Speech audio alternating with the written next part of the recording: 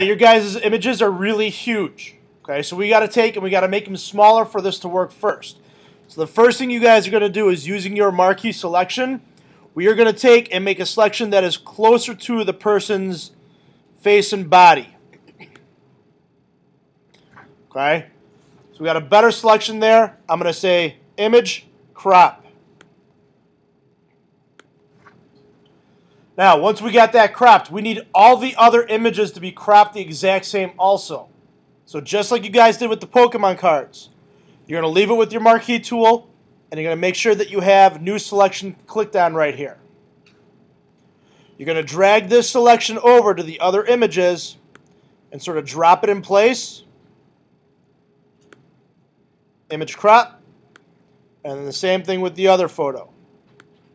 This will guarantee you guys that you have the same size selection for every single one.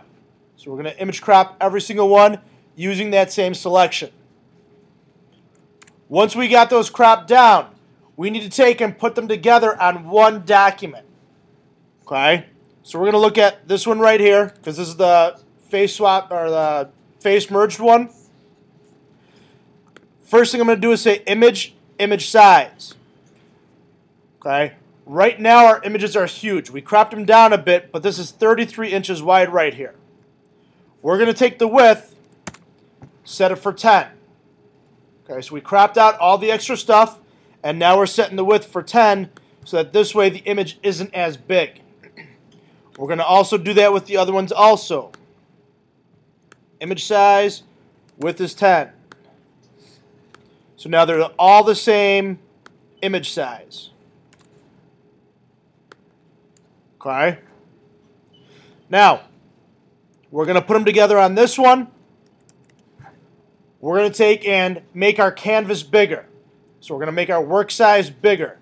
So we're going to say image, canvas size. This isn't going to change the image. This is going to change the size of our canvas that our images are on. We're going to set the width for 20.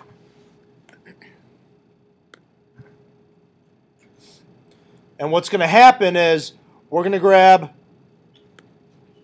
our two original images, drag them over using our move tool, and place them where they need to go in here. Okay? Yeah. 10 for the image size, for the width. Okay? Now, my two documents, my two original images are here. You can see the face swapped one underneath. Now we got to create our GIF from it, or a GIF, whatever you want to call it. So what we're going to do is we're going to say window, workspace, motion. And you're going to see something pop up like this, down along the bottom here. Now, this is our starting image. We need to create our ending image also. Right down here, you see the little icon for the new frame. We're going to take our frame, drag it to the new frame button so we got a copy of it. Okay? But now we want this to be our ending frame, which is the merged face. So I'm going to take the original two images and hide them.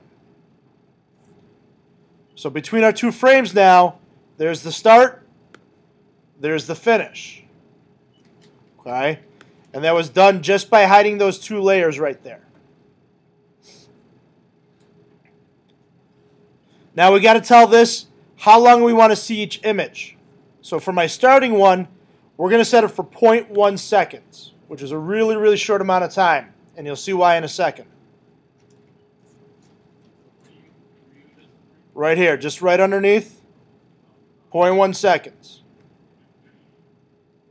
Our ending one, we're going to click Other. We want to see that one for 3 seconds.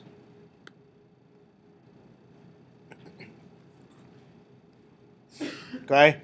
Right now, if I was to play this, when I hit play, you see the starting image for a split second, and then it goes to the other image. Okay? So what we're going to do now is make the transition from one to the other. We're going to do that by taking and holding Shift. We get both of our frames selected. And we're going to create something called a tween. which is this button right here next to my new frame button. Okay, this is our tween. What this is going to do is it's going to add 25 frames between these, and it's going to slowly warp from one to the other. So you'll type in 25, hit OK, and you can see all the other frames in here now. When I hit play, you see the slow transition. Okay? And it'll loop again. The way you get it to loop again is right here. It says forever for mine. It might say just once, which it'll play once and then stop. Make sure that this is set forever. Okay? At this point, you're going to go File, Save for Web. Okay, mine doesn't have Save for Web. Yours will be right in here for the Save for Web. Mine's in a little bit of a different location. This will pop up when you do the Save for Web. You're going to make sure that this right here is set for GIF. Then you'll hit Save.